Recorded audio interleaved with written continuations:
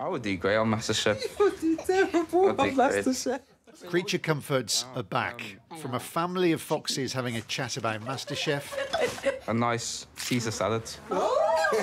to a family from Wales who are split over their love of Casualty. You don't like the hospital dramas where I can watch them, and I love the dramas. And even though it's joking blood, I have to look away. To a doggy day trip for a father and son who absolutely love one programme. 4 celebrities from the UK race across the world. These are all unscripted conversations with real BBC audiences from across the UK, brought to life in only the way that Aardman can. This is Karen, Wendy and Mark from Wales. With these guys, it was lovely that they all watched TV together, so we kind of thought, you know, hamsters in a living room, in a cage, in the corner of a living room, just watching TV. Plus, it's hilarious that hamsters crawl into toilet roll tubes.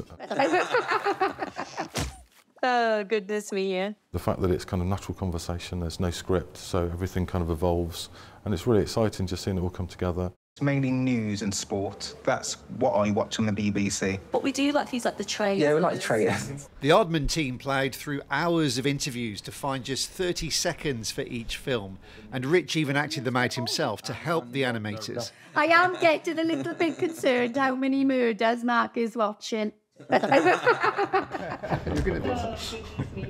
It's a real joy working with unscripted stuff because you just don't know what you're going to get, and many times it's almost better, and especially when you get it delivered in such a naturalistic way. Yeah, they're both kind of bond on travelling. It's a common interest. Yeah, it kind of brings us together when we're watching something. Really, you know, you just start picking through it, trying to find themes, but also things that make you laugh. oh, goodness me, yeah. The voices that we've managed to gather are fantastic. They're really lovely, wholesome, warm voices.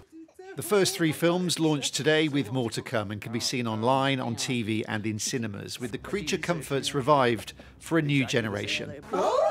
Steve Knibbs, BBC Points West, Bristol.